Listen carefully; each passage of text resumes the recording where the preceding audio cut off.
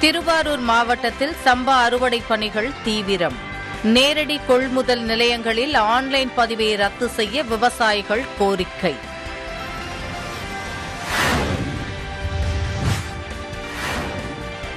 வேதாரண்யம் அருகே நடுக்கடலில் புஷ்பவனம் மீனவர்களை தாக்கி 2 லட்சம் ரூபாய் மதிப்புள்ள கருவிகளை பறித்துச் சென்ற இலங்கை கடற்கொள்ளையர்கள்.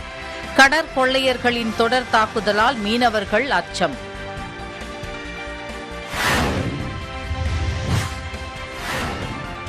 ராமேஸ்வரம் ராமநாத சுவாமி திருக்கோவிலில் ஏராளமானோர் சுவாமி தரிசனம். நீண்ட வரிசையில் நின்று புண்ணிய தீர்த்தங்களில் நீராடி செல்லும் பக்தர்கள்.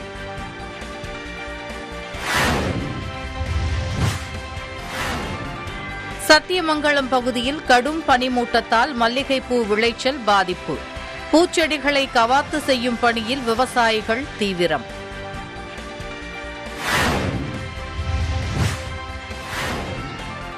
ஊத்தங்கரை அருகே 2 மாதங்களுக்கு முன் மழையால் சேதமடைந்த தரைப்பாலம் உடனடியாக சீரமைக்க மக்கள் கோரிக்கை.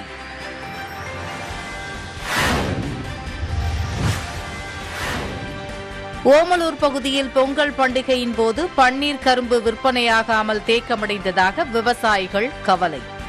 தேங்கியுள்ள கரும்பை கிடைத்த விலைக்கு விற்பனை செய்ய முயற்சி.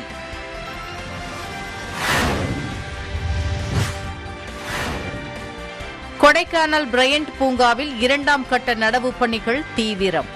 மே மாதம் 1 கோடி மலர்கள் பூக்கும் வகையில் ஏற்பாடு.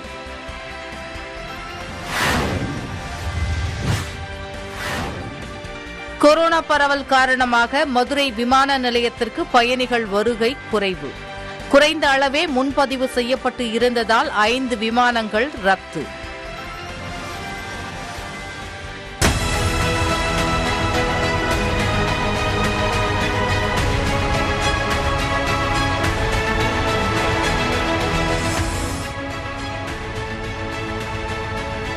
இந்தியாவில் கடந்த 24 மணி நேரத்தில் 3.6 லட்சம் பேருக்கு கொரோனா தொற்று உறுதி செய்யப்பட்டுள்ளது.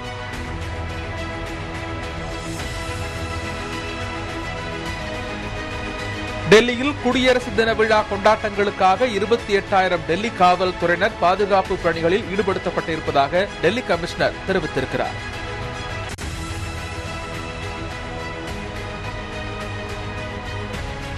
MBBS மற்றும் BDS படிப்புகளுக்கான தரவரிசை பட்டியல் இன்று வெளியிடப்படுகிறது.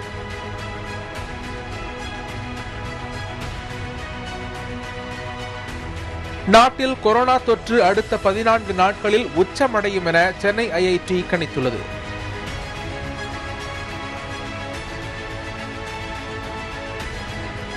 தேசிய பேரிடர் மீட்பு படையின் ட்விட்டர் கணக்கு ஹேக் செய்யப்பட்டதை அடுத்து சைபர் பிரிவு போலீசில் புகார் அளிக்கப்பட்டுள்ளது.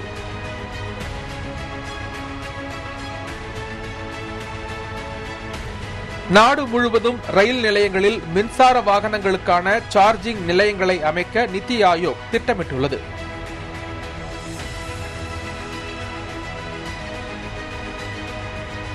ஜனவரி மாதத்தில் கடந்த 121 ஆண்டுகளில் இல்லாத அளவிற்கு தலைநகர் டெல்லியில் மழை பொழிவு என்பது ஏற்பட்டிருப்பதாக இந்திய வானிலை ஆராய்ச்சி மையம் தெரிவித்துள்ளது.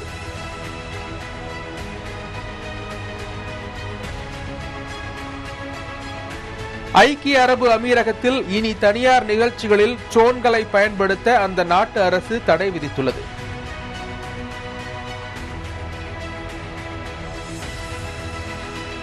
சிரியாவில் 3,500க்கும் மேற்பட்ட பயங்கரவாதிகள் அடைத்து வைக்கப்பட்டுள்ள சிறைச்சாலை மீது IS பயங்கரவாதிகள் நடத்திய தாக்குதலில் 77 பேர் உயிரிழந்தனர்.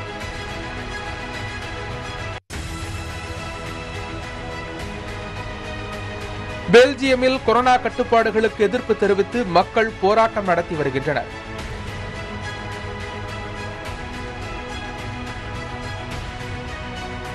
ஐரோப்பாவில் கொரோனா பெருந்தொற்று முடிவை நெருங்கும் தருவாயில் இருப்பதாக ஐரோப்பாவுக்கான உலக சுகாதார அமைப்பின் இயக்குநர் ஹான்ஸ் க்ளூக் தெரிவித்திருக்கிறார்.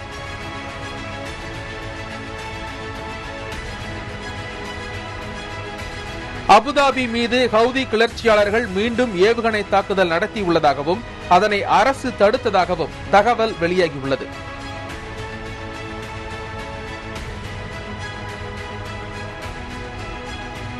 KL ராகுல் எதிர்காலத்தில் சிறந்த கேப்டனாக திகழ்வார் என்று ராகுல் டிராவிட் தெரிவித்துள்ளார்.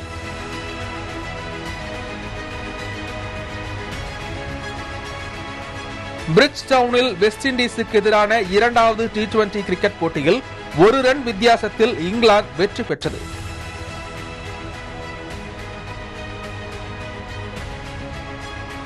ஆஸ்திரேலிய ஓபன் டென்னிஸ் போட்டியில் ரஃபேல் நடால், ஆஷ்லி பார்ட்டி ஆகியோர் கால் இறுதிக்கு முன்னேறினர்.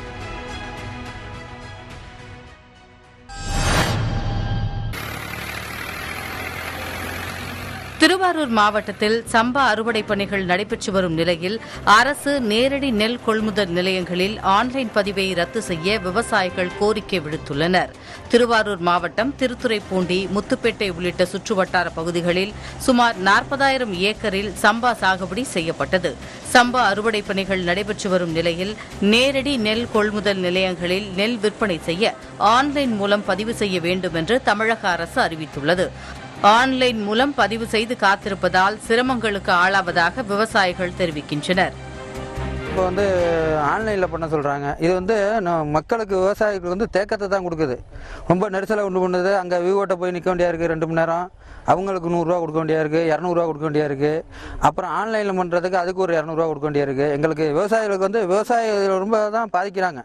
எங்களுக்கு தேக்கம் இல்லாமல் பழையபடி சென்டருக்கு கொண்டுட்டு போனோம்னா அந்த டோக்கனை கொடுத்து ஒரு நாளில் ஒரு 50 பேரோ 100 பேரோ போடுறதுக்கான வாய்ப்பை கொடுத்து அன்றைக்கே ரெடி கேஷும் கொடுக்குற மாதிரி எங்களுக்கு இந்த கவர்மெண்ட் சலுகை செஞ்சு தரணும். பெல்ட் மிஷின் வச்சா 2,800 ரூபா 3,000 ரூபா செலவாகுது. மேற்கொண்டு நாங்கள் ஆள் வச்சுக்கணும், அதை அள்ளி கட்டுறதுக்கு போகிறதுக்கு. இதுக்கு மேலே நாங்கள் சிட்டாடங்களை வாங்கி விவோகிட்ட சிட்டாடங்கள் வாங்க போனால் அவங்க 100 ரூபா கேட்குறாங்க. அதை நாங்கள் கொடுத்து ஆளுநரில் பதிவு பண்ணால் அவங்க 100 ரூபா கேட்குறாங்க ஒரு அடங்களுக்கு. இப்படியெல்லாம் கொடுத்து நாங்கள் சாவடி பண்ணால் எங்களுக்கு என்ன மிச்சம் கிடைக்கும்? ஆன்லைன் மூலம் பதிவு செய்து நெல்லை விற்க வேண்டும் என்ற முறையை ரத்து செய்து பழைய முறைப்படி நெல்லை கொள்முதல் செய்ய வேண்டும் என்று விவசாயிகள் கோரிக்கை விடுத்துள்ளனர்.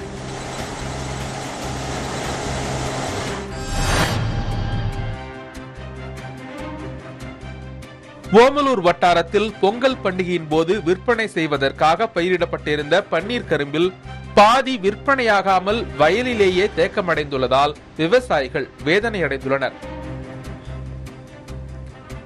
சேலம் மாவட்டம் ஓமலூர், காடையாம்பட்டி, தாரமங்கலம் ஆகிய வட்டார கிராமங்களில் பொங்கல் பண்டிகைக்கு அறுவடை செய்வதற்காக 100க்கும் மேற்பட்ட ஏக்கரில் பன்னீர் கரும்பு சாகுபடி செய்யப்பட்டது. இந்த ஆண்டு போதுமான மழை பெய்ததால் பன்னீர் கரும்பு விளைச்சல் அமோகமாக இருந்தது. தமிழக அரசு அறிவித்த பொங்கல் பரிசுக்கு ஓமலூர் வட்டார விவசாயிகளிடமிருந்து கரும்பு கொள்முதல் செய்யப்படவில்லை என்று விவசாயிகள் ஏற்கனவே புகார் தெரிவித்திருந்த நிலையில் தற்போது கரும்பு விற்பனையாகாமல் தேக்கமடைந்துள்ளதாக வேதனை தெரிவிக்கின்றனர். ஏக்கர் ஒன்றுக்கு 1 லட்சத்துக்கும் மேல் செலவு செய்து பராமரித்து வந்த கரும்புக்கு உரிய விலை கிடைக்காததால் பெரும்பாலான விவசாயிகள் தங்கள் தோட்டங்களிலேயே கரும்பை நேரடியாக விற்பனை செய்தனர். குறைந்த விலைக்கு நல்ல கரும்பும் கிடைத்ததால் மக்கள் பலரும் தோட்டத்திற்கு சென்று நேரடியாகவே கரும்பை வாங்கி சென்றனர். ஆனாலும் பல இடங்களில் பாதியளவு மட்டுமே கரும்பு விற்பனையாகியுள்ளது.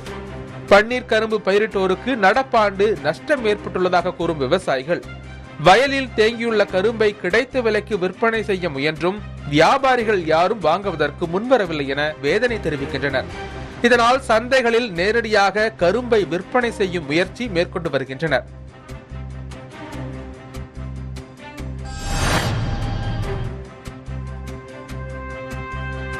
சத்தியமங்கலம் பகுதியில் கடும் பனிமூட்டத்தால் மல்லிகைப்பூ விளைச்சல் பாதிப்படைந்துள்ளது. இதனால் மல்லிகைப்பூ செடிகளை கவாத்து செய்யும் பணியில் விவசாயிகள் தீவிரம் காட்டி வருகின்றனர். ஈரோடு மாவட்டம் சத்தியமங்கலம் சுற்றுவட்டார பகுதிகளான பவானிசாகர், கொத்தமங்கலம், ராஜநகர், புதுவடவள்ளி, சிக்கரசம்பாளையம் உள்ளிட்ட 100க்கும் மேற்பட்ட கிராமங்களில் 25,000 ஏக்கர் பரப்பளவில் மல்லிகை பயிரிடப்பட்டுள்ளது. இந்நிலையில் தற்போது சத்தியமங்கலம் பகுதியில் கடும் பனிமூட்டம் காரணமாக மல்லிகை பூச்செடிகளில் உள்ள அரும்புகள் சிறுத்து பூ விளைச்சல் கடுமையாக பாதிக்கப்பட்டுள்ளது.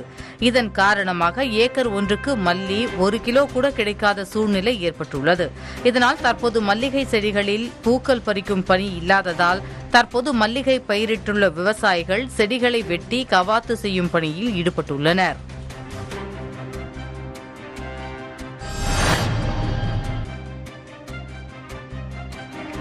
திண்டுக்கல் மாவட்டம் கொடைக்கானலில் பிரையண்ட் பூங்காவில் வரும் மே மாதம் நடைபெறவுள்ள மலர் கண்காட்சியை முன்னிட்டு 2ஆம் கட்ட நடவு பணிகள் தொடங்கியுள்ளன. கண்கவரும் வகையில் பல வண்ணங்களில் பூக்கும் வீரிய ஒட்டு ரக கிழங்கு ரோஜா மலர் செடிகள் நடும் பணிகள் தொடங்கப்பட்டுள்ளன. முதற்கட்டமாக சில மாதங்களுக்கு முன் 6 மாதங்களில் பூக்கக்கூடிய delphinium, salvia, pink aster, verbena, அர்னாத்தி, gallium, lilium உள்ளிட்ட வகை மலர் செடிகள் நடப்பட்டன. தற்போது 2ஆம் கட்ட நடவு பணிகள் நடைபெற்று வரும் நிலையில் 3 மாதங்களில் பூக்கும் தன்மை கொண்ட மலர் செடிகள் பிப்ரவரி மாதத்தில் நடவு செய்யப்படும் என பூங்கா நிர்வாகம் தெரிவித்துள்ளது. கடந்த ஆண்டுகளில் 1000 மலர் படுகைகள் இருந்த நிலையில் இந்த ஆண்டு 1500 மலர் அமைக்கப்பட்டுள்ளதாகவும் இதனால் இந்த ஆண்டு பிரையண்ட் பூங்காவில் 1 கோடி மலர்கள் பூக்கும் என எதிர்பார்ப்பதாக தோட்டக்கலைத்துறை இணை இயக்குநர் பாண்டியராஜன் தெரிவித்துள்ளார்.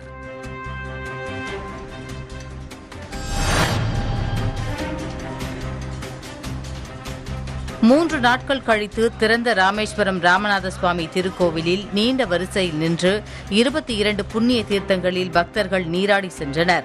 ராமநாதபுரம் ராமேஸ்வரம் ராமநாத சுவாமி திருக்கோவிலுக்கு நாள்தோறும் வெளி மாவட்ட மற்றும் மாநிலத்தில் இருந்து ஏராளமான பக்தர்கள் வழிபட்டு சாமி தரிசனம் பெற்று செல்வது வழக்கமாக உள்ளது. இந்த நிலையில் கொரோனா தொற்று பரவலால் தமிழகத்தில் உள்ள அனைத்து வழிபாட்டு தலங்களும் வார இறுதி நாட்களான வெள்ளி, சனி, ஞாயிறு ஆகிய 3 தினங்களில் பக்தர்கள் சாமி தரிசனம் செய்வதற்கு தமிழக அரசு தடை விதித்துள்ளது. எனவே இன்று ராமேஸ்வரம் ராமநாத சுவாமி கோவில் திறக்கப்பட்டதை அடுத்து ஏராளமான பக்தர்கள் அதிகாலை முதலே அக்னி தீர்த்த கடற்கரையில் புனித நீராடிவிட்டு ராமேஸ்வரம் ராமநாத சுவாமி கோவிலுக்குள் சென்று சாமி தரிசனம் செய்தனர்.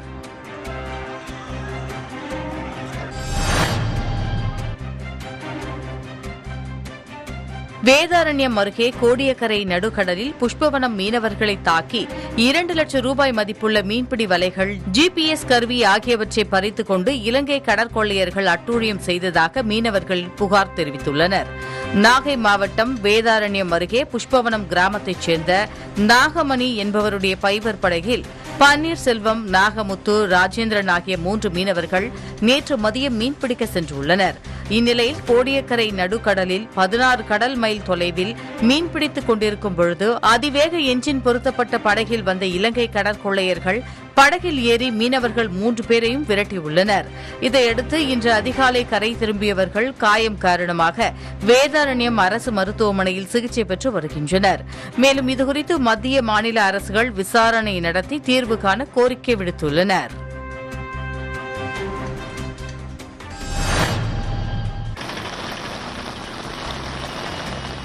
தமிழக கடலோர மாவட்டங்கள், புதுச்சேரி மற்றும் காரைக்கால் பகுதிகளில் அடுத்த 5 நாட்களுக்கு மிதமான மழை பெய்ய வாய்ப்புள்ளதாக சென்னை வானிலை ஆய்வு மையம் தெரிவித்துள்ளது.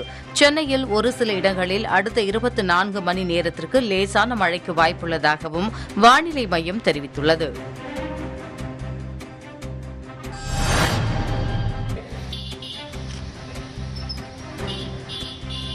எழுபத்து 3வது குடியரசு தின விழாவுக்கான 3ஆம் நாள் அணிவகுப்பு ஒத்திகை நிகழ்வு மெரினா காமராஜர் சாலையில் காந்தி சிலை அருகே நடைபெற்றது.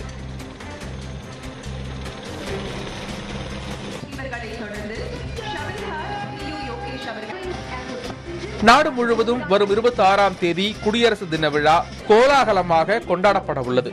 தமிழகத்தில் மெரினா கடற்கரை காமராஜர் சாலையில் உள்ள காந்தி சிலை அருகில் குடியரசு தின விழா நடைபெறவுள்ளது.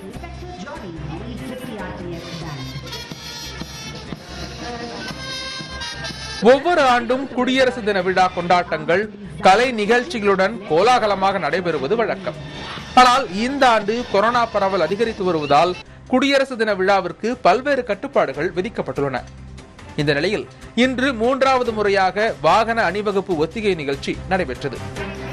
அத்துடன் விருது வழங்குதல், வாகன நிறுத்த ஏற்பாடுகள், மேடையில் நிகழ்வுகள் ஆகியவையும் சேர்த்து முழு ஏற்பாடுகளுக்கும் ஒத்திகை பார்க்கப்பட்டது.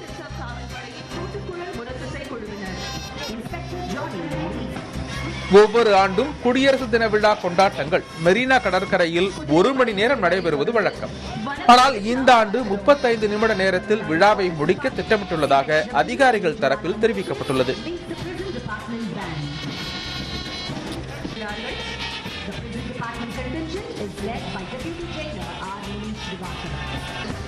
குடியரசு தின விழா அன்று கலங்கரை விளக்கம் முதல் போர் நினைவு சின்னம் வரை வாகனங்களுக்கு அனுமதி இல்லை என தெரிவிக்கப்பட்டுள்ளது.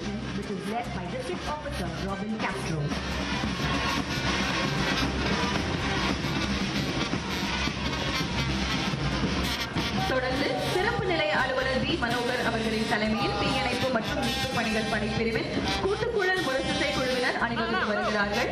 The Tamil Nadu Fire Service Band is led by Special Station Officer V. Manohar. Thiru K Sureshkumar அவர்கள் தலைமையில் ஊர் காவல்படை ஆட்கள் பிரிவினர் அணிவகுத்து வருகிறார்கள். The Home Guard contingent for men is led by Company Commander K. Suresh Babu. இவர்களை தொடர்ந்து பிரிவின் துணைத் தலைவர் சத்தியவாணி அவர்கள் தலைமையில் ஊர்காவல் படை பெண்கள் பிரிவினர் அணிவகுத்து வருகிறார்கள். Following, we have the Home Guard women contingent, which is led by Assistant Section Leader J. Satyavani.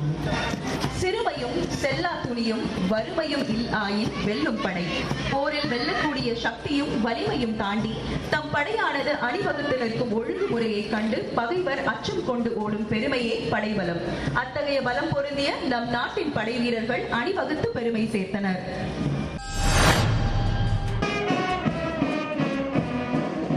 புதுச்சேரியில் நாளை மறுநாள் நடைபெறவுள்ள குடியரசு தின விழாவையொட்டி இறுதிக்கட்ட அணிவகுப்பு ஒத்திகை இன்று நடைபெற்றது.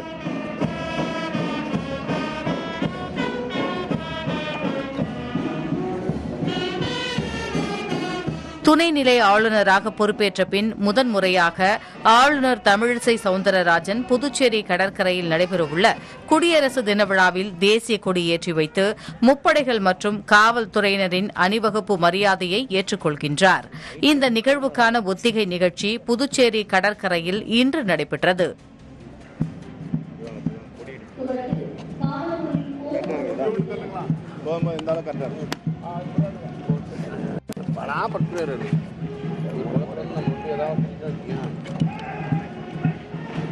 மேலும் தெலுங்கானாவின் ஆளுநராகவும் புதுச்சேரியின் துணைநிலை ஆளுநராகவும் பொறுப்பு வகிக்கும் தமிழிசை சவுந்தரராஜன் முதலாக தெலுங்கானா மற்றும் புதுச்சேரி என இரு மாநிலங்களில் ஒரே நாளில் தேசிய கொடி ஏற்றி வைக்கிறார்.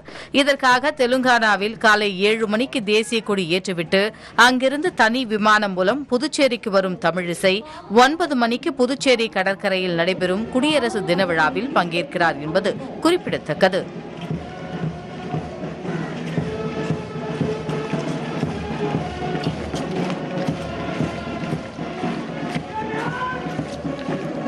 கொரோனா பரவல் காரணமாக பள்ளி, கல்லூரி மாணவ மாணவிகளின் அணிவகுப்பு மற்றும் கலை நிகழ்ச்சிகள் இடம்பெறவில்லை.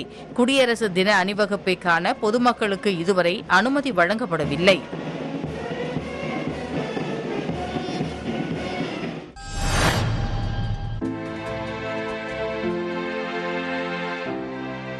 குடியரசு தின அணிவகுப்பை ஒட்டி DRDO எனப்படும் இந்திய பாதுகாப்பு ஆராய்ச்சி மற்றும் மேம்பாட்டு நிறுவனம் ஆயுத படைகளுக்காக தயாரிக்கப்பட்ட ஆயுதங்களையும் தங்களது தொழில்நுட்பங்களை பறைசாற்றும் வகையிலும் வீடியோ ஒன்றை வெளியிட்டுள்ளது. 4ஆம் தலைமுறை இலகுரக போர் விமானமான தேஜஸின் திறன்களை மேலும் மேம்படுத்துவதற்காக உள்நாட்டிலேயே உருவாக்கப்பட்ட உத்தம் ரேடார், எலக்ட்ரானிக் ஜாமர் ஆகியவைகள் குடியரசு தின அணிவகுப்பில் இடம்பெறுகிறது. இந்நிலையில் அதன் திறனை விளக்கும் வகையில் DRDO இந்த வீடியோவை வெளியிட்டுள்ளது.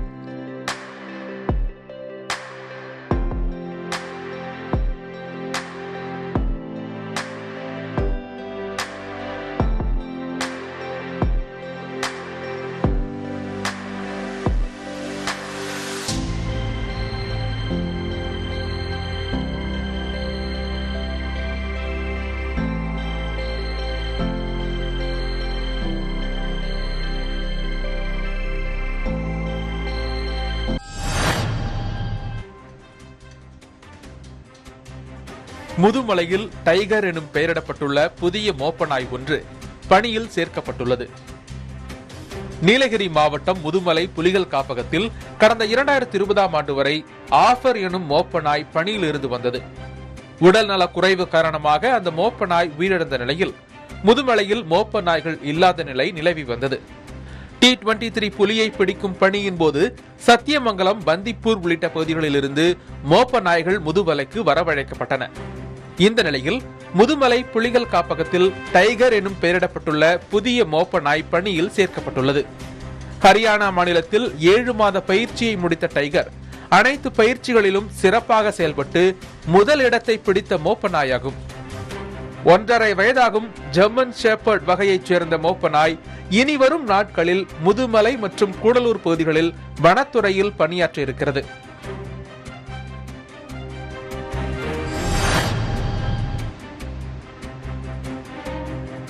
ஒட்டன்சத்திரம் மார்க்கம்பட்டியில் பிறந்து சில மணி நேரங்களே ஆன பச்சிளம் பெண் குழந்தையை குப்பையில் வீசிச் சென்ற பெண்ணை போலீசார் தேடி வருகின்றனர். திண்டுக்கல் மாவட்டம் ஒட்டன்சத்திரம் அருகே உள்ள மார்க்கம்பட்டி பேருந்து நிறுத்தம் அருகே உள்ள குப்பைகளை கொட்டும் இடத்தில் இரவு அந்த பகுதியைச் சேர்ந்த அப்ரோஜ் என்ற இஸ்லாமிய பெண் குப்பையை கொட்டச் சென்றபோது குப்பைகளுக்கு நடுவில் குழந்தை அழும் சத்தம் கேட்டுள்ளது. அதிர்ச்சியடைந்த அவர் பொதுமக்கள் உதவியோடு கட்டைப்பையில் இருந்த பச்சிளம் பெண் குழந்தையை இடையக்கோட்டை காவல் நிலையத்தில் ஒப்படைத்தார். மேலும் பச்சிளம் குழந்தையை குப்பையில் வீசிச் சென்ற பெண்ணை போலீசார் தேடி வருகின்றனர்.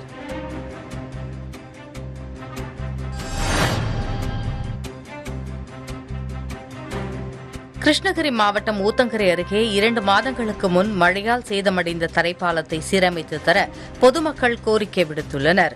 கடந்த 2 மாதங்களுக்கு முன் பெய்த கனமழையின் காரணமாக ஜவ்வாது மலையிலிருந்து வந்த மழை நீரால் மகனூர் பட்டியிலிருந்து கீழ்மத்தூர் செல்லும் வழியில் உள்ள ஆற்று தரைப்பாலம் சேதமடைந்தது. மகனூர் பட்டியிலிருந்து தோட்டக்காரன், கொட்டாய், கீழ்மத்தூர், வண்ணாம்பள்ளி, காரப்பட்டு, ஆண்டியூரான், கொட்டாய் உள்ளிட்ட பகுதிகளுக்கு செல்ல மக்கள் தரைப்பாலத்தை பிரதான சாலையாக உபயோகித்து வந்தனர். கடந்த 2 மாதங்களாக தரைப்பாலம் சேதமடைந்துள்ளதால் கிராம பொதுமக்கள் பெரும் சிரமத்திற்கு ஆளாகி வருகின்றனர். 4 சக்கர வாகனங்களை இந்த வழியில் பயன்படுத்த முடியாததால் 7 கிலோமீட்டர் தூரம் சுற்றி செல்லும் நிலை ஏற்பட்டுள்ளதாக மக்கள் வேதனை தெரிவிக்கின்றனர். விவசாயிகள் தங்களது விவசாய உற்பத்தி பொருட்களை நகர்ப்புறங்களுக்கு எடுத்துச் செல்வதில் சிரமப்பட்டு வருவதாகவும் பள்ளி, கல்லூரி செல்லும் மாணவ மாணவிகளும் அவதிப்பட்டு வருவதாகவும் தெரிவிக்கின்றனர். அரசு நிர்வாகம் உடனடியாக தரைப்பாலத்தை சீரமைக்க நடவடிக்கை எடுக்க வேண்டும் என இந்த பகுதி மக்கள் கோரிக்கை வைத்துள்ளனர்.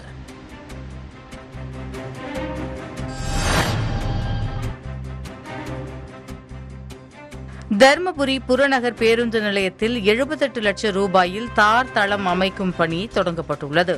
இதனால் தற்காலிகமாக 3 நாட்கள் பேருந்து நிலையம் வேறு இடத்திற்கு மாற்றம் செய்யப்பட்டுள்ளது. தருமபுரி புறநகர் பேருந்து நிலையத்தின் தரைத்தளம் குண்டும் குழியுமாக காணப்பட்டது. இதைத் தொடர்ந்து பொதுமக்களின் புகாரை அடுத்து ரூபாய் 78 லட்சம் ரூபாய் மதிப்பீட்டில் தருமபுரி புறநகர் பேருந்து நிலையம் புதிதாக தார்த்தளம் அமைக்க முடிவு செய்யப்பட்டது. தற்போது பணி நடைபெறுவதால் நேற்று முதல் வரும் 25ஆம் தேதி வரை பேருந்து நிறுத்தம் தற்காலிகமாக இடமாற்றம் செய்யப்பட்டுள்ளது. வெளியூர் பேருந்துகள் நகர பேருந்து நிலையத்திலிருந்தும், நகர பேருந்துகள் அனைத்தும் புறநகர் பேருந்து நிலையம் அருகில் உள்ள பூங்கா பகுதியிலிருந்து தற்காலிகமாக இயக்கவும் நடவடிக்கை மேற்கொள்ளப்பட்டுள்ளது.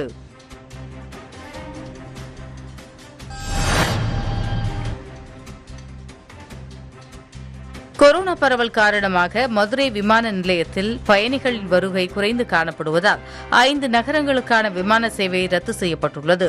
மதுரை விமான நிலையத்திலிருந்து சென்னை, மும்பை, டெல்லி, பெங்களூரு, ஹைதராபாத், திருப்பதி உள்ளிட்ட 11 நகரங்களுக்கும், துபாய், ஷார்ஜா, சிங்கப்பூர், இலங்கை உள்ளிட்ட 4 வெளிநாடுகளுக்கும் விமானங்கள் இயக்கப்பட்டு வருகின்றன. தற்போது கொரோனா 3வது அலை வேகமாக பரவி வரும் காரணத்தினால் மதுரை விமான நிலையத்தில் பயணிகளின் வருகை குறைவாக காணப்பட்டது. குறைந்த அளவிலான பயணிகளே முன்பதிவு செய்திருந்ததால் மதுரை விமான நிலையத்திலிருந்து டெல்லி, பெங்களூர், ஹைதராபாத், திருப்பதி உள்ளிட்ட 5 நகரங்களுக்கான விமான சேவைகள் ரத்து செய்யப்பட்டுள்ளதாக விமான நிறுவனங்கள் அறிவிப்பு வெளியிட்டுள்ளன.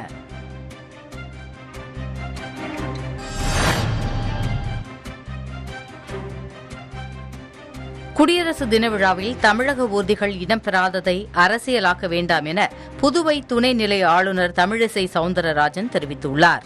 சென்னை வடபழனி முருகன் கோவிலில் குடமுழக்கு விழா நடைபெற்றதையொட்டி தமிழிசை சவுந்தரராஜன் சாமி தரிசனம் செய்தார். அதன் பிறகு செய்தியாளர்களை சந்தித்த அவர் ஒமிக்ரான் தடுப்பில் பொதுமக்கள் அனைவரும் தடுப்பூசி கட்டாயம் செலுத்திக் கொள்ள வேண்டும் எனவும் குடியரசு தினத்தை கருத்து வேறுபாடு இன்றி கொண்டாட வேண்டும் எனவும் தெரிவித்தார். அனைவருமே தடுப்பூசி எடுத்துக்கொள்ள வேண்டும். எப்படி வேல் கொண்டு சூரனை முருகன் வதை செய்தாரோ அதே போல தடுப்பூசி கொண்டு நாம் கரோனாவை வதை செய்ய வேண்டும். அதுதான் இன்று நமக்கு இருக்கின்ற ஒரு மிகப்பெரிய பேரு பாக்கியம். அதுக்கு நமக்கு மற்ற நாடுகளைப் போல இல்லாமல் நமக்கு தடுப்பூசியும் கையில் இருக்கிறது. 160 கோடி டோஸுக்கு மேல இன்னைக்கு போட்டிருக்கிறோம். உலகத்திலேயே மிகப்பெரிய தடுப்பூசி இயக்கமாக இந்தியாவில் உள்ள தடுப்பூசி இயக்கம் மாறி இருக்கிறது. நான் மக்கள்கிட்ட வைக்கிற இன்னொரு வேண்டுகோள், யாரெல்லாம் தடுப்பூசி போடலையோ தயவு செய்து தடுப்பூசி போட்டுக்கொள்ளுங்கள்.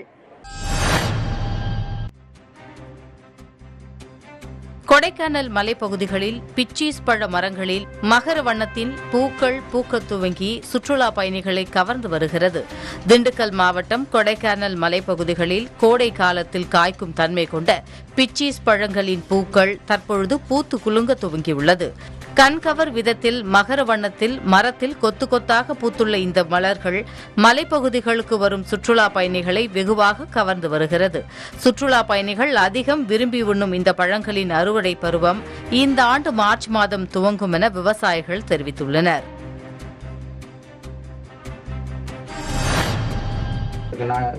கோவை திருப்பூர் மாவட்ட கூட்டமைப்பு சார்பாக நன்றியை தெரிவித்துக் கொள்வோம்.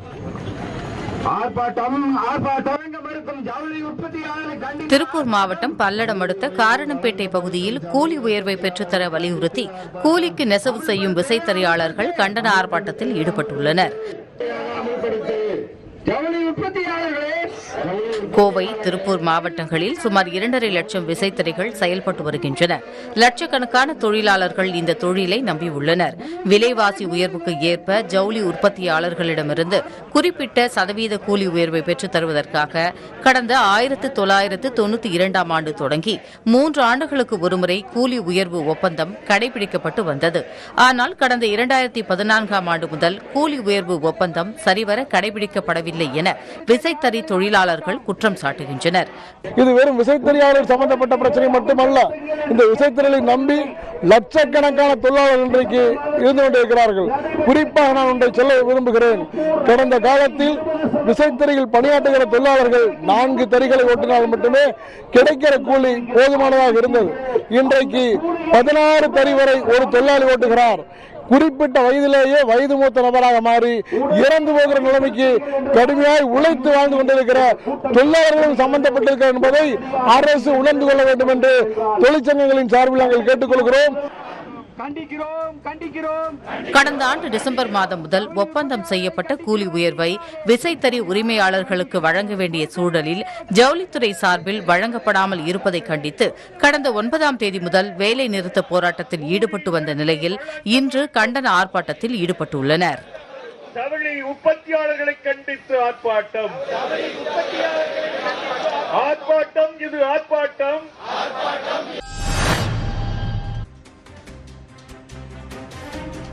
மதுரையில் கொரோனா பரவல் எதிரொலியாக ஆட்சியர் அலுவலகத்தில் திங்கட்கிழமை தோறும் நடைபெறும் குறைதீர் கூட்டம் ரத்து செய்யப்படுவதாக மாவட்ட ஆட்சியர் அனீஷ் சேகர் அறிவித்திருந்தார். இதனால் இன்று மக்கள் தங்களது கோரிக்கை மனுக்களை அலுவலகத்தில் வைக்கப்பட்டிருந்த பெட்டியில் போட்டு சென்றனர். அப்போது போலீசார் பொதுமக்களிடம் கோரிக்கைகளை ஆன்லைன் வாயிலாகவும் பதிவு செய்யலாம் என அறிவுறுத்தினர்.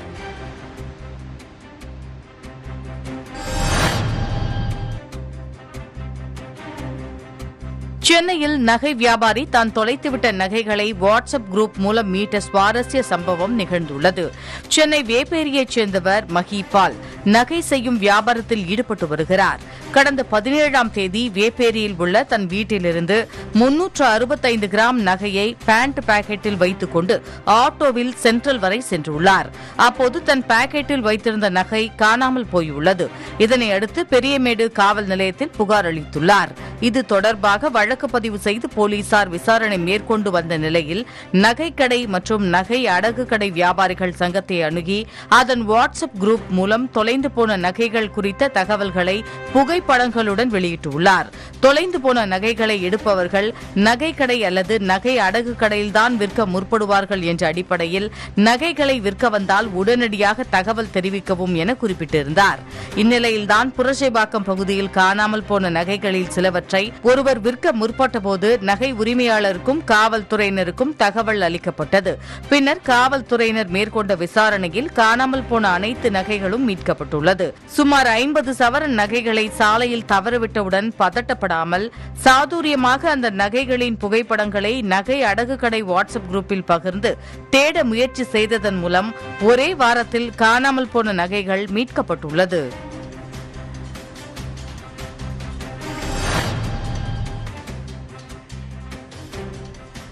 அரியலூர் மாவட்டத்தில் வருகிற 25ஆம் தேதி வாக்காளர் தினம் கொண்டாடப்பட உள்ள நிலையில் நிகழ்ச்சி நேரலை செய்யப்படும் என தெரிவிக்கப்பட்டுள்ளது. இந்திய தேர்தல் ஆணையம் உதயமான ஜனவரி 25ஆம் தேதியினை ஒவ்வொரு ஆண்டும் வாக்காளர் தினமாக கொண்டாடப்பட்டு வருகிறது. அதன்படி அரியலூர் மாவட்டத்தில் அனைவரையும் அணுகக்கூடிய மற்றும் பங்கேற்கத்தக்க தேர்தல்களை உருவாக்குவோம் என்ற கருப்பொருளை அடிப்படையாக கொண்டு 25ஆம் தேதி காலை 11:30 மணியளவில் உறுதிமொழி ஏற்கும் நிகழ்ச்சி மாவட்ட ஆட்சியர் அலுவலகத்தில் நடைபெறவுள்ளது. இந்நிகழ்ச்சியை ariyalur.nic.in என்ற இணையதள முகவரியில் நேரலையில் பகிரப்படும் என மாவட்ட ஆட்சியர் ரமண சரஸ்வதி தெரிவித்துள்ளார்.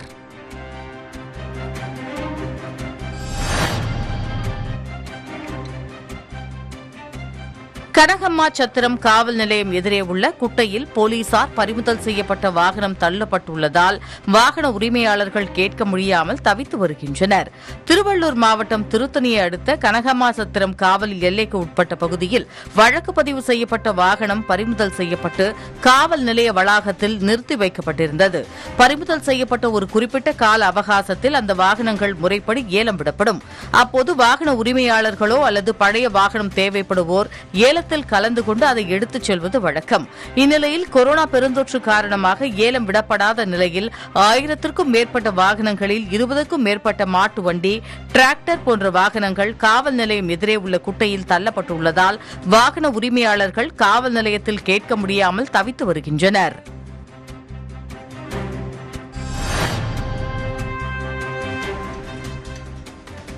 சோளிங்கர் நகராட்சி குப்பை கிடங்கில் ஏற்பட்ட தீயை தீயணைப்புத் துறையினர் பல மணி நேரம் போராட்டத்திற்கு பின்பு தீயை கட்டுப்படுத்தினர். ராணிப்பேட்டை மாவட்டம் சோளிங்கர் பகுதியில் கடந்த 10 ஆண்டுகளாக அரக்கோணம் சாலையில் உள்ள பானவரம் கூட்ரோடு சந்திப்பு, இடையர்பாளையம், ஐயப்பன் கோவில் அருகே மலைப்பகுதி அடிவாரத்தில் நகராட்சி நிர்வாகம் குப்பைகளை கொட்டி வருகிறது. இந்த குப்பை கிடங்கை சமூக விரோதிகள் தீ வைத்ததை தொடர்ந்து பொதுமக்கள் கொடுத்த தகவலின் பேரில் நிகழ்விடம் சென்ற தீயணைப்புத் துறையினர் சுமார் 3 மணி நேரம் போராடி தீயை கட்டுப்படுத்தினர்.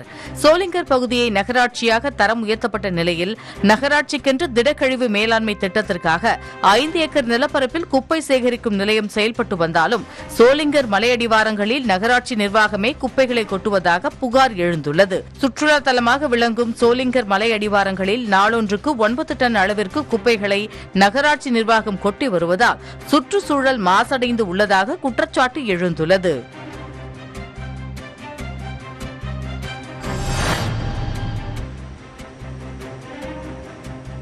பவானிசாகர் அணையிலிருந்து கீழ்பவானி வாய்க்கால் நன்சை பாசனத்திற்கு திறக்கப்பட்ட தண்ணீர் நாளை 25ஆம் தேதி நிறுத்தப்படுகிறது.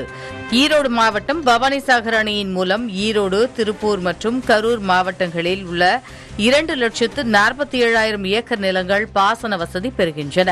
அணையில் போதிய நீர் இருப்பு உள்ளதால் கடந்த ஆண்டு ஆகஸ்ட் மாதம் 15ஆம் தேதி கீழ்பவானி வாய்க்காலில் நன்சை பாசனத்திற்கு நெல் பயிரிடுவதற்காக 1,03,500 ஏக்கர் நிலங்கள் பாசன வசதி பெறும் வகையில் வினாடிக்கு 2,300 கனஅடி வீதம் தண்ணீர் திறக்கப்பட்டது. இந்த தண்ணீரை பயன்படுத்தி ஈரோடு, திருப்பூர் மற்றும் கரூர் மாவட்டத்தைச் சேர்ந்த விவசாயிகள் நெல் பயிரிட்டனர். கடந்த ஜனவரி 15ஆம் தேதியுடன் தண்ணீர் திறப்பு கெடு முடிவடைந்த நிலையில் பாசன பகுதிகளில் உள்ள நெல் வயல்களில் நெற்கதிர்கள் முற்றாததால் விவசாயிகளின் கோரிக்கையை ஏற்று மீண்டும் 10 நாட்களுக்கு தண்ணீர் திறப்பு நீட்டிக்கப்பட்டது. இந்த நிலையில் கீழ்பவானி வாய்க்கால் பாசனத்திற்கு திறக்கப்பட்ட தண்ணீர் நாளை 25ஆம் தேதி நிறுத்தப்பட உள்ளதாக பொதுப்பணித்துறை அதிகாரிகள் தெரிவித்துள்ளனர்.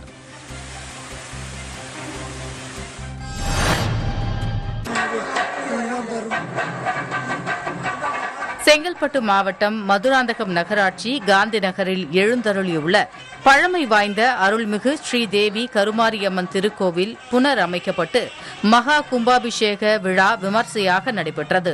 கடந்த 22ஆம் தேதி கணபதி பூஜை, வாஸ்து சாந்தி, மகா பூர்ணாகுதி உள்ளிட்ட பூஜைகளுடன் விழா தொடங்கப்பட்டு 23ஆம் யாக கால பூஜைகள், கோ பூஜை, மகா ஹோமம், நவக்கிரக பூஜை உள்ளிட்ட பல்வேறு பூஜைகள் நடத்தப்பட்டன.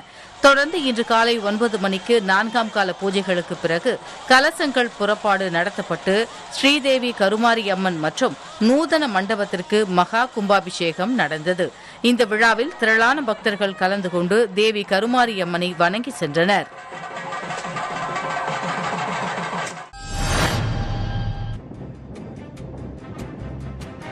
கன்னியாகுமரி மாவட்டம் கோவளம் கடற்கரையில் டால்பின் மீன் ஒன்று இறந்த நிலையில் கரை ஒதுங்கியது.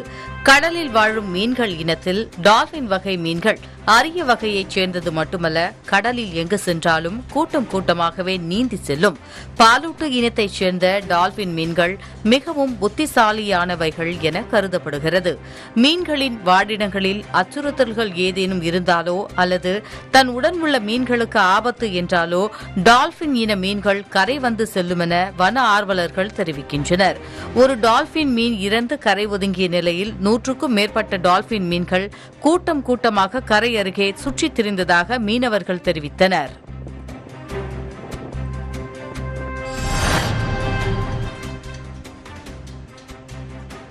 ராஜபாளையம் அருகே நீண்ட காலத்திற்கு பிறகு நிரம்பிய கண்மாயில் நீர்க்காகங்கள் கூட்டம் கூட்டமாக இருக்கும் காட்சி கண்கொள்ளா காட்சியாக இருந்தது. விருதுநகர் மாவட்டம் ராஜபாளையம் அருகே உள்ள தளவாய்புரத்தில் செட்டியார்பட்டி கண்மாய் உள்ளது. வடகிழக்கு பருவமழையின் போது பெய்த கனமழை காரணமாக சில வருடங்களுக்கு பிறகு கடந்த மாதம் இந்த கண்மாய் நிறைந்துள்ளது. கண்மாயில் நீர் நிறைந்துள்ளதைத் தொடர்ந்து நீர்க்காகங்களும் மற்ற பறவைகளும் வந்து செல்கின்றன.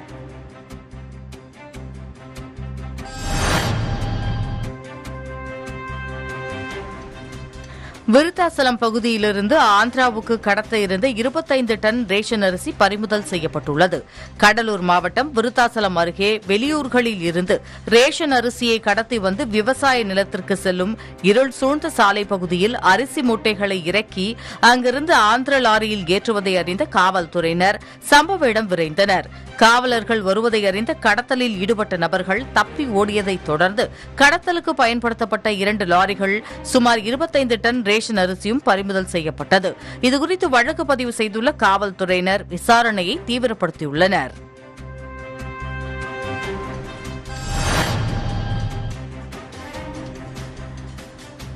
உசிலம்பட்டி அருகே மேற்கு தொடர்ச்சி மலையடிவார பகுதியில் அடையாளம் தெரியாத விலங்கு கடித்ததில் 15க்கும் மேற்பட்ட ஆடுகள் உயிரிழந்துள்ளதாக மலை கிராம மக்கள் வேதனை தெரிவித்துள்ளனர். மதுரை மாவட்டம் உசிலம்பட்டி அருகே மேல வெள்ளைமலைப்பட்டி கிராமத்தைச் சேர்ந்த விவசாயியான மாயி என்பவர் தனது தோட்டத்தில் 50க்கும் மேற்பட்ட ஆடுகளை வளர்த்து வருகிறார். இந்நிலையில் அடையாளம் தெரியாத விலங்கு ஒன்று ஆடுகளை தாக்கியதாக கூறப்படுகிறது.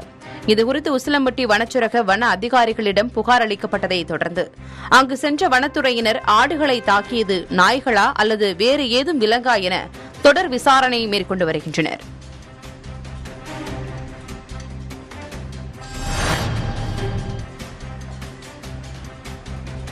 காஞ்சிபுரம் மாவட்டத்தில் முழு ஊரடங்கு விதிகளை மீறியதாக 1024 வழக்கு பதிவு செய்யப்பட்டுள்ளது. தமிழகத்தில் கொரோனா பரவலின் வேகத்தை கட்டுப்படுத்தும் நடவடிக்கையாக இரவு நேர ஊரடங்கு மற்றும் ஞாயிற்றுக்கிழமைகளில் முழு நேர ஊரடங்கு கடைபிடிக்கப்படுகிறது. அந்த வகையில் தமிழகம் முழுவதும் நேற்று 3வது வாரமாக முழு நேர ஊரடங்கு கடைபிடிக்கப்பட்டது. மருத்துவமனை செல்வோர், திருமணத்திற்கு அழைப்பிதழ்களுடன் செல்வோர் மற்றும் அத்தியாவசிய பணிகளுக்கு அடையாள அட்டையுடன் செல்வோரை மட்டுமே அனுமதிக்கப்பட்ட நிலையில் தேவைகள் இன்றி வெளியே சுற்றிய வாகன ஓட்டிகள் மீது வழக்கு பதிவு செய்யப்பட்டு அபராதமும் விதிக்கப்பட்டது. அந்த வகையில் காஞ்சிபுரம் மாவட்டத்தில் நேற்றைய ஊரடங்கு தினத்தில் மொத்தம் 1024 வழக்குகள் பதிவு செய்யப்பட்டுள்ளது.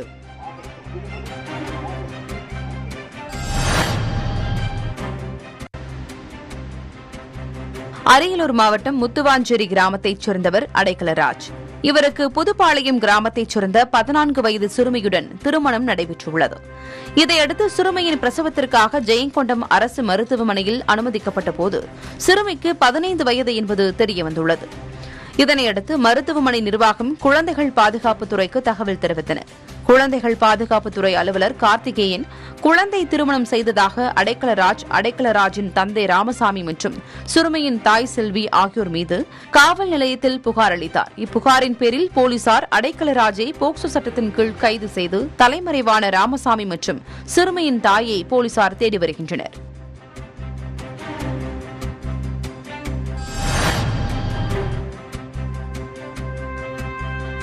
திருச்சி மாவட்டம் சமயபுரம் அருகே நெடுங்கூர் கிராமத்தில் 24 குரங்குகள் இறந்த நிலையில் கண்டெடுக்கப்பட்டுள்ளன. இதுகுறித்து அப்பகுதி மக்கள் திருச்சி மாவட்ட வன அலுவலகத்திற்கு தகவல் அளித்தனர். தகவலை தொடர்ந்து சம்பவ இடத்திற்கு வந்த வனத்துறை அலுவலர்கள் 24 குரங்குகளின் உடல்களையும் மீட்டு பிரேத பரிசோதனைக்கு அனுப்பி வைத்தனர். மேலும் இது தொடர்பாக வனத்துறை விசாரணை மேற்கொண்டு வருகிறது.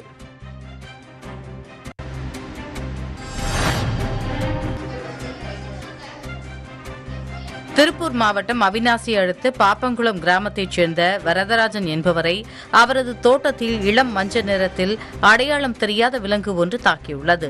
சுதாரித்துக் கொண்ட வரதராஜன் விலங்கை மீண்டும் திருப்பி தாக்கியதில் அந்த விலங்கு காட்டிற்குள் தப்பியுள்ளது. மேலும் அதே பகுதியைச் சேர்ந்த மாறன் என்ற முதியவரை சில நாட்களுக்கு முன் இதேபோல ஒரு விலங்கு தாக்கியுள்ளது. அந்த விலங்கை தேடி காட்டுக்குள் சென்ற அதே பகுதியைச் சேர்ந்த வெங்கடாச்சலம் மற்றும் மோகன் ஆகியோரையும் அந்த விலங்கு தாக்க முற்பட்டதாகவும் கூறப்பட்டுள்ளது. சம்பவ இடத்திற்கு விரைந்து சென்ற போலீசார், தீயணைப்புத் துறையினர் மற்றும் வனத்துறையினர் சம்பவ இடத்தில் தீவிர கண்காணிப்பில் ஈடுபட்டு வருகின்றனர். மேலும் அடையாளம் தெரியாத விலங்கு ஊருக்குள் புகுந்துள்ளதால் அந்த பகுதி மக்கள் மிகுந்த அச்சத்துடன் உள்ளனர்.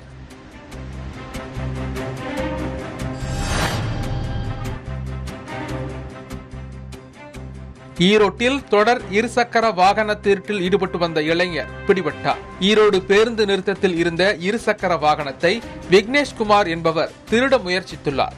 அப்போது ரோந்து பணியில் ஈடுபட்ட காவலர்கள் சந்தேகத்தின் பேரில் விசாரித்ததில் விக்னேஷ்குமார் தொடர் வாகன திருட்டில் ஈடுபட்டது தெரிய வந்தது. இதனையடுத்து அவரிடமிருந்து 10 இருசக்கர வாகனங்களை பறிமுதல் செய்த காவல்துறையினர் விக்னேஷ்குமாரை கைது செய்தனர்.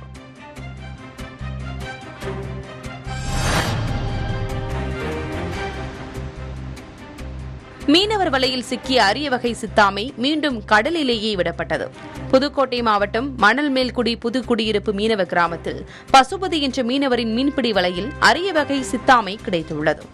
இதுகுறித்து வனத்துறையினருக்கு தகவல் தெரிவிக்கப்பட்ட நிலையில் வனச்சரக அலுவலர் மீன்பிடி வலையில் சிக்கிய அரிய வகை கடல் சித்தாமையை மீட்டு பாதுகாப்பாக கடலில் விட்டனர். புதுக்கோட்டை மாவட்டத்தில் கடல் பகுதிகளில் சித்தாமை காணப்படுவது இங்கு அதற்கு ஏற்ற வாழ்விடம் உள்ளதை உறுதி செய்துள்ளது.